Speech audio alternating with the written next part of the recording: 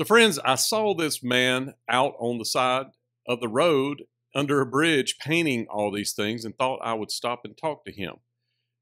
I'm not doing this for you to make political statements or to get upset. Whether you like what's happening here or don't like what's happening here is irrelevant. I'm simply telling a story. That doesn't mean that I'm for this or against this. I'm just letting Mr. English tell his story. Thank you for watching, and watch with an open mind. Your truck. Negro baseball. Negro baseball is back. Negro baseball is back. The Tampa Bay Black Sox play anybody, beat anybody, all y'all. And what is your name, sir? My name is Thomas English. Thomas English. Thomas English. Also known as Mr. English. Mr. English. Coach English. And push come to shove, I'm known as Coach. That's right. And that's why I have so many hoodlums calling me daddy. Yes, sir. Thousands of kids call me daddy. So you helped them with football. You were a football coach. I'm baseball. I'm baseball. Negro baseball. Oh, that's right. So because of baseball, when you did remember the my kick, football coach. you threw me off. Okay. So did you paint all of these? Yeah. All these. All those. If you give me one, take a shot of, you see Colin Kaepernick, right? Yes. That's where it all began. So that was the first one. That was the first one. Then Breonna Taylor. Then people asked, well, what about Trump? What about Joe Biden, Vice President Joe Biden? I'm pushing the envelope and calling him President Joe Biden. Yes, sir. You see what I'm saying? Which led into these other guys, Muhammad Ali, taking the knee, because he's been taking the knee for yes. violence, you see. The mayor, the governor, Moses, Malcolm X, Mitt Romney, even the extraterrestrials. Yeah, I see that. I'm fed up with this. Landed across the street. You got Moses, Romney, Malcolm X. I'm trying to get some photos of Robin Roberts, yeah. ABC. I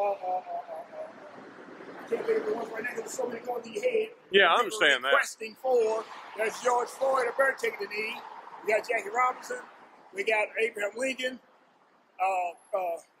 What's her name? Tamika Mallory.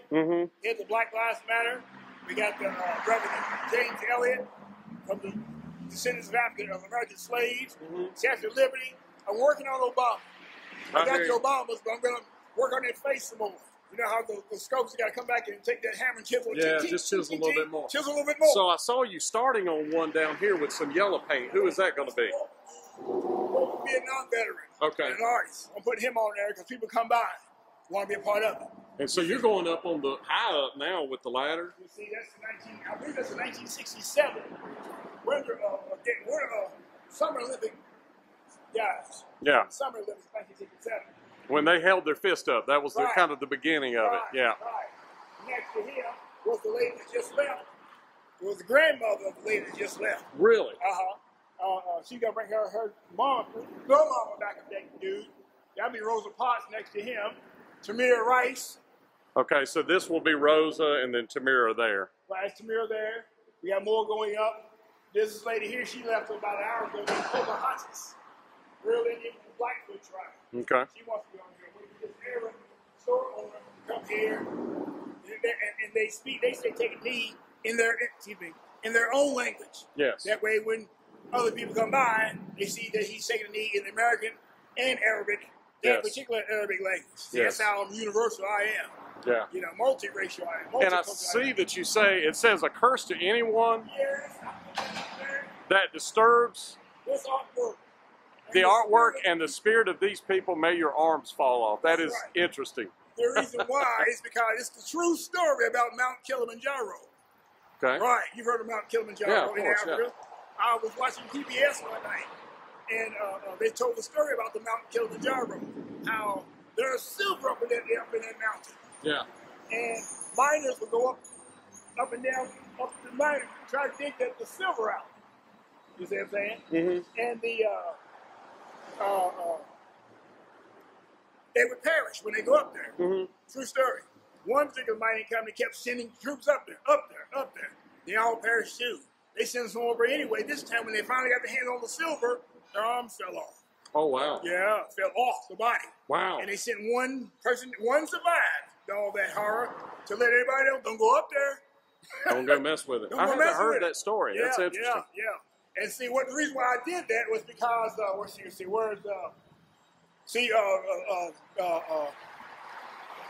Dick Gregory.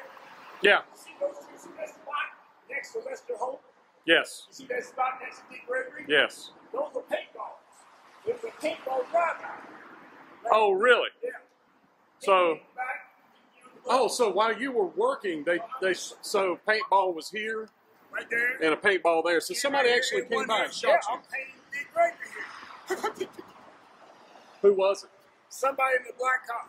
Okay, so you didn't get a look at him. That's all I know. So only I can do is send out a curse. You come out here late night, nobody's watching. You come out to your paintballs and your paint, get over it, may your arms fall off. I understand that. Because I can't handle security out here. Yeah, but you have the right to say this. This is your right, and you're going to say it. Yeah, I said it. Yeah, I appreciate you. And to show you how this should, I know the arms didn't fall off, but this happened last Thursday. A week later, a guy told me that some guys with some paintballs got shot. I don't know if it was those guys. Oh, really? Yeah. Okay. Yeah, some guys with a paintball gun. Pulled their paintball gun out, and somebody thought it was a real gun and shot them. Bam. Well, I don't believe in karma, but I do believe in the law of reciprocity. I'll take the things that you do come back to you. That's right. That's why I don't. That's right. Keep myself clean. I understand. I want to twinkle like Mr. Clean Shine. That's right. Yes, yeah. That's cool. So, like I said, because you got to go follow through with this. Too many people come. Too many people are happy behind this. Do you have a website or anything? www.negrobaseballisback.com. Okay. Look at it, please. You'll see where you've heard of Buck O'Neil. Yeah. He passed the torch over to me. Let me show you something real quick. Okay. See Bubba Wallace? Yeah. See Bubba Wallace's car taking the knee? Yeah. And the DL, yeah.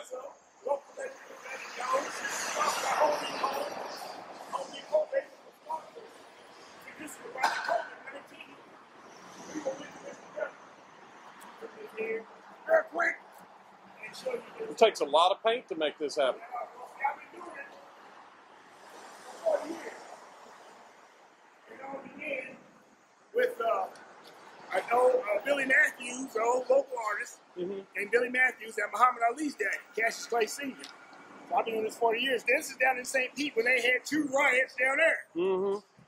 You see, I paint inspirational murals. See what I'm saying? Welcome to Enoch Davis Center. This is a community center here. This is a 150-foot wall. Wow. You see? And so you've painted a lot of these. Yeah. It's really beautiful. See this here? This is the long bicycle. Yeah, that's a big tandem bike, isn't it? Everybody rides. It's more than a tandem. I like that. This is called the equation. Martin Luther King, I Have a Dream, plus Malcolm X, by any means necessary, equals Barack Obama. Yes, we can. Okay. You see? This here, Buck O'Neil. This is where he passed the torch to me to bring back Negro baseball. This kid was an angel. Because he painted Willie Mays, Hank Aaron back there, Ernie Banks, here's Ernie Banks. You see, this is down in St. Petersburg, Florida. And I never played it. He passed the torch to me. You see, these here are some of the Negro baseball players back in the 1800s. Indianapolis Clowns, they had a glove that big. These are all clown teams. This is the Zulus out of Louisville, Kentucky. As they caught my attention. Because a little black boy named Rodney Green, wanted to be Jackie Robinson during the Black History Celebration. Okay. And I dressed him up as great Black History makers. And when I did research on Jackie Robinson, I discovered a whole variety of Jackie Robinsons. I'm trying to get light in your face so I can see you. And like over there for this here, well, like I said, I went up to tell the story about the history of African American baseball through a series of hand-painted wall murals on different buildings. We created a tourist attraction. We was there for a minute and a half. And here, this is in Louisville, 2003. Okay. Up there in Clarksdale, housing projects. They didn't want them kids to play up there. You can kill each other. Yeah, but you can't play baseball. You can't play baseball. Yeah. You can murder each other, do your dope deals, shootouts, do all that violence in the park, but you can't play. We played anyway. This is sports is an important part of, especially young men. You see, and then, there's no men out here, no men adults. There's plenty of males, but no men. Yeah. Because that's what I say. That's why they come, when I say I'm going to coach, they show up for an ass kicking. Yeah. You know, not actually big toe up butthole, but verbally speaking. They come to you yelled at. I tell one bad kid, get your ass down from there. Dug out a bunch of kids over here say, yes, daddy. Yeah. Because there's a chance to say yes, daddy. Chance to be a good kid. We need structure as people. Right. And there's all of us need structure. Wobbly, shaky, the ground shaking. And so this here goes back to 1998. Wow, that's been a while. Like I said, in the city, doing 2 riots down there. And the city of St. Petersburg paid me, every 5 years they would pay me to repaint the same painting. Every 5 years. To keep the tension Keep down. it beautiful. If you can't see this little dot right there. Yeah. I did like that. This is in 1998. Wow. This guy here has a hood, wearing a hood. About 4 years ago, during that Trayvon Martin, everybody, and the hoodie thing was out. Everybody thought that guy was Trayvon Martin. Because when I repainted this same characters, with the guy with the hood on, they thought it was Trayvon Martin. And give honor to that particular character. And they pulled him, because I think this is on a Sunday. When I took this photograph, because there's no cars here. But then the other day, packed. Right. And each one would stop and get out and look at that guy with the hood on. Get back in the car and then park. Or park and then go over to the guy and give honor to that guy wearing the hood. Because, like I said, the Trayvon Martin thing. So, like I said, that's what I do. Paint inspirational, motivational, educational wall murals. Well, you do a great job. I do communicate. Like I said, I learned from Muhammad Ali's daddy and Billy Matthews. At that time, I was a kid. I was writing my mom somewhere and I see these 2 guys paint this big picture on this big wall on this big building. And at that time I said, wow, I never do nothing like that. 30 years later, I wound up repainting that big picture on this big wall, this big building. Really? Which is a nightclub called the Polynesian Palace. That was, I think they tore it down now. People told me that. It used to be on 25th and Oak. But, so that's why I do what I do. And people love it, and it motivates me to keep doing it, and this is what I'm doing now. And a lot of people come through here, they're happy, generates a happiness, joy, closure, and now they come in requesting, for certain people to be up here. It's like the old lady, she wanted her son up there, you see. Some more people are going to bring their children back by and ask for their child to be up there. That's cool stuff. So, if it's a mistake, if there's plenty of space, I'll go ahead and put it on there. Yeah. While I got my knees. I understand that. Now, is that your helper over there? Yes, that's Miss Johnson. She's an agent. What it is in her case, she painted Martin Luther King up there about 15 years ago. And they wanted to see whatever those, between the grooves there. No, they put their dragon. They're supposed to be a dragon. But anyway, graffiti came up there, all that graffiti mess. Covered it all up. Covered it up, messed it up. And another guy I talked to him about a week ago, he said he went on paint over everything. So since she see me out here doing this, it gives her closure in that paint, in her artwork. So I said, well, go ahead and put your artwork back up there. Now she's got Martin Luther King, Jackson, Michael Jackson. She's going to work on Friends. Some more of these guys. So I said, go ahead. And once I put these particular pieces up there, I'm going to have silhouettes of children out here. In between them. In between. Holding up signs. Because nobody relates to children. Nobody. And they're the ones that are getting hurt by this more than anybody. The parents are preparing for go to jail, get killed. That's the mindset of parents out there. You know what I'm saying? And like I say, when I come along, they've never seen a guy like me before. They either think you're a child molester, but not one child. You say they can't figure it out. Why is he with all them kids? You say, why is he with them little bitty kids? Why is he with all them boys? Why is he with all them girls? You say, my best pictures are girls. I don't know if it's the fingernails or the fingers or just, I reached each a piece of each. Because I'm used to that. Change children's lives, I'm used to that, see? Like in 30 years, you start out down in Southwick, the last days of the Southwick housing projects. You know, I was a TV producer, and I was trying to find ways to produce my shows without spending $1 and $2 and $3 and $400 an hour. You see, a friend of mine was charging $100 an hour, so I had to learn from the engineers. What's that? An intern teaching children to be the camera operator, the lighting director, know about sound, the type of microphone we need for this camera shot. You see, and they call it Hollywood in the hood. So hopefully I can get me some Don Cornelius's. You see what I'm saying? Cool stuff. One of y'all gotta get rich here now. Coach Dingus is broke. You see, so I'm waiting. And see, I was down in Atlanta during the time of the Olympics, right? And I was at the Whitehead Boys and Girls Club. And this one kid wanted to be, he started out hat turned sideways, because I let him work the camera. Be a TV producer on your own. And he brought his homeboys with him. You see what I'm saying? He was interviewing his homeboys. And all of them had the hat turned sideways and baggy pants and booty hanging out. You know, one leg up, one leg down. But once he saw himself on the TV set, then he wanted to be a journalist. A journalist like Bernard Shaw. And he asked me, how do I make contact with him? So I can ask him, does he need a help or anything? And I gave him $1, told him to get a stamp and an envelope, write a letter to him. That was around mid-August of 1996. I went to St. Pete to set up there, and then I kept contact with him. He said that I called his coordinator, and his coordinator said that he and Bernard Shaw keep missing each other. Phone tag, if you will. I hate that word, but they still was missing each other.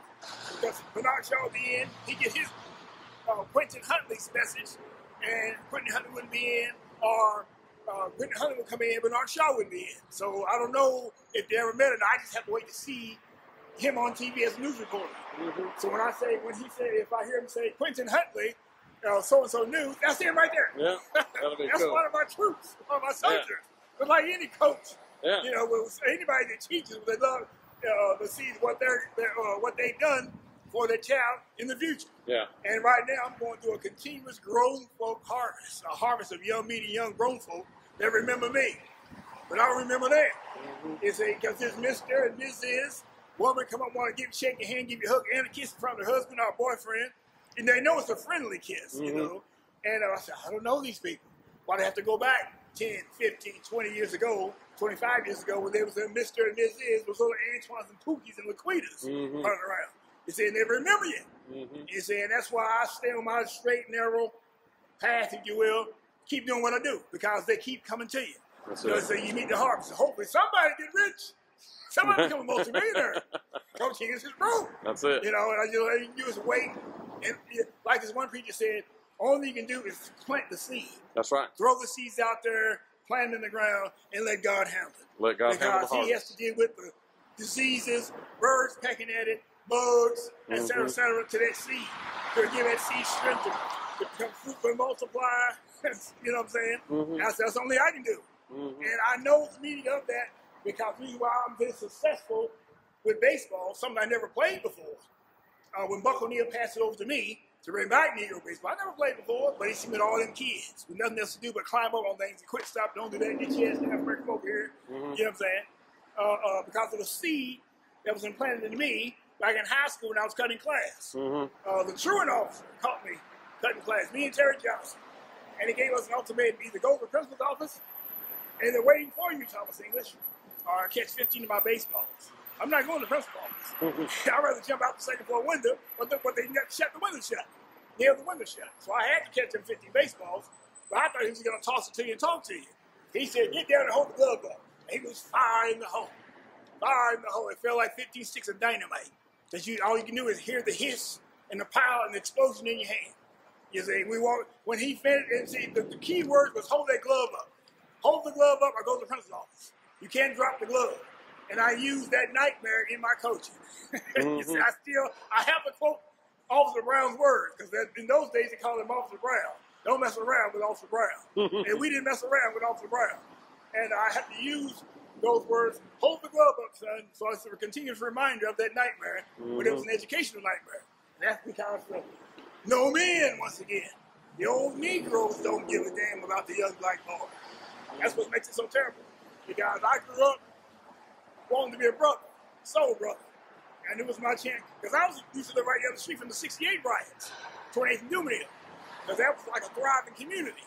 2 banks, elementary, junior high school, jewelry store, A&P, library, Firestone, all within that little area. And the day that I was going to be a brother, once they make your young blood, slap you around a little bit. Mm-hmm. Get out of here. Go on, brother. And I'm going down there. I went home to tell my mom I'm going to be a brother. On the TV set, this is an NBC News special report. Dr. Martin Luther King Jr. has been shot. He was shot while everything changed. Yeah. You see, my mom was crying. You can see and hear other mamas crying. Grown men crying, throwing stuff. You can just see the energy, the negative anger in the air. Mama grabbed us all, put us back inside, locked the door, barricaded the door. Yeah, be quiet. You see, 2 days later we come out. 2 days another riot. Police sirens, people screaming, shots fired, such and such and such and such. And when we finally come, MLK was completely against. Right, yeah. Right. But when you're pissed off, that's why you have riots. Yeah. You had enough of this, damn it. Yeah. You see what I'm saying? So you don't give a shit. Mm-hmm. You don't give a damn. Yeah. And 28th, and you know where you've been to 28th and Union? I haven't. Oh well, it's okay now. But back in 1968, it looked like 9/11. Mm-hmm.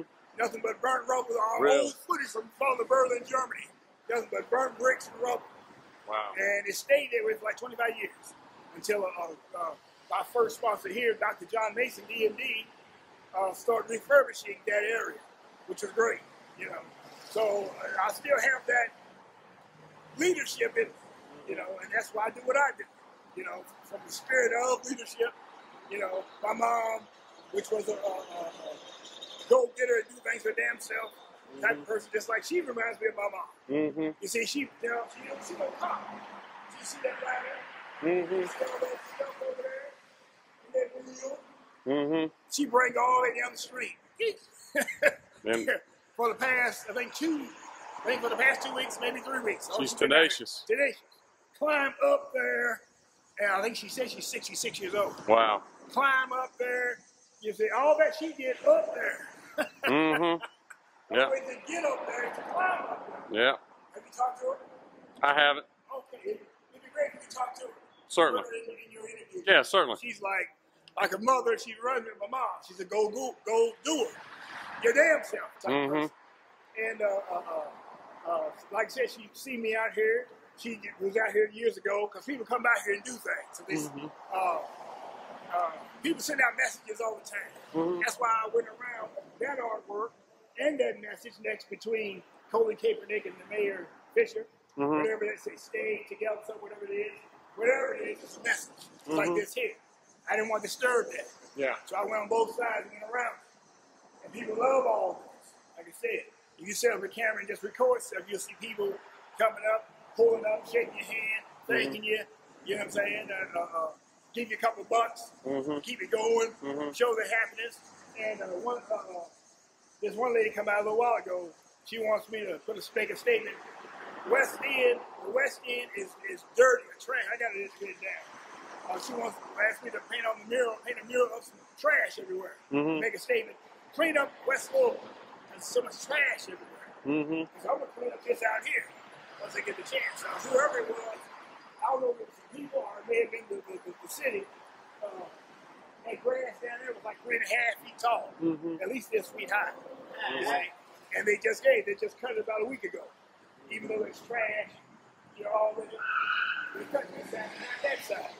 So I said, well, when I'm finished, I'll come out here and clean up all this, cut the grass, get these spots off the way, except for this here, this city stuff.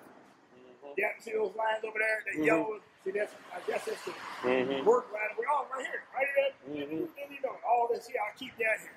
As far as the spots that I made, the mess that I made, the drips of paint that's down here. And like I said, people come by here, they just love it. They're happy. Closure. What can we do? So I said, well, bring some kids with you. See, a lot of people don't reach out to you. And that's been the problem. So the only thing I can do is do what I've been doing for 30 years. Out on the street. Because really,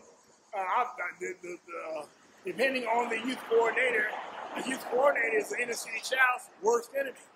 Because he's supposed to come here to get off the streets. down in St. Pete, they want to charge you $45 just to come in the building. You see what I'm saying? Yeah. You know, Wow. they make money off of people there. If they do anybody do anything for you, they want a grant check for it.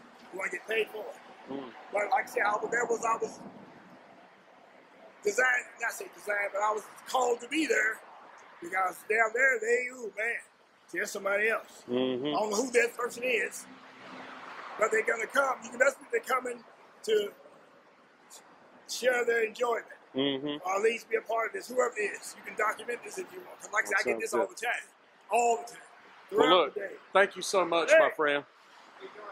Hey, how you Hey, doing? buddy, how are you? No, no, you're all right. Oh, thank you. I will do that. Okay, well, thank you. What's your name, sir? Joe Mo. Joe Mo. Thank you, brother. All right, Joe Mo. How much is it? Oh, it's like, okay, very good. $5. There you go. See what I'm saying? One dude brought all his money, just like he did. It was $1.84. Every penny counts, I took right? it. Yeah, I took it. That's right. $1.84, but it helped me out. That's right. It brought me some gas to get back here to continue this. That's right. And that's how it works, you know. That's what keeps me going. People's motivation, people's happiness, you know. We got another one pulling up. All So, day. look, I'm going to run across there and talk to her. Yeah, please. Great to meet you, Her my name's friend. Miss Johnson. Appreciate you, Mr. Cheryl Johnson. Her name is Miss Oh, Johnson. her name's Mr. Johnson. I'm Mr. sorry. English. Thank you so much. That's right, Mr. English. Thank you. Yeah. Send me, you got my number. Let me, what's it? Spa guy. Spa Guy. When Yep. will that be on your YouTube? I'll keep looking. Few weeks. Just look Spa Guy and Weekly Spa Guy. It'll be on that channel. Weekly Spa Guy. If you see any black baseball team down there, please let me know. I will. That's how I know what's going on throughout the nation. All right. I'm to be in there. Sounds great. Thank you. Thank you. Yes, sir. I was just talking to Mr. English. He told me to come over here and talk with you for just a moment. So you've been painting murals here for a long time. Yes, I have. And somebody covered them up. So you're back Yeah, putting them back again. yeah. Martin Luther King. So you painted that years ago. I painted that. A great big old picture. I painted a great big picture of Martin Luther King and it was taken off her. That's a smaller version. And then this is the angel, Mahalia Jackson. And then this is John, Mr. Pan. And this is Michael Jackson and Barack Obama, Michelle Obama. And then I got a forum over across the street. Okay. So those are yours across the street. Yeah, I see the yours the right big around there. face is Yes. the man. That bottom one, his name is Jackson. You know, he got out here and done his politician and all that. So he's with Ann Brady. So it's two Ann Brady's up there. Yeah. I dealt with her about 15 years ago, Ann Brady. Well, very cool. Very beautiful. You've done a great job. It looks very nice. Thank you. Thank you. Great to see you today. Keep on. Thank you. Thank you. Yes, ma'am. God bless you. So she painted these. You can tell her work. She has a very specific style. And this is his work, Mr. English.